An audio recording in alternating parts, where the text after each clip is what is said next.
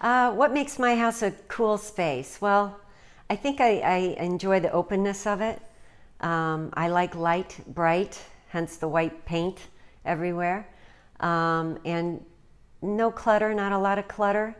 And I enjoy being surrounded by artwork. So Robert, we walked the grounds initially, and Robert had some wonderful ideas as to what to do with the house. Initially, we wanted to go up and to coordinate with the landscaping that we have here. He decided it's better to go out. So his great ideas led to this, and he was right.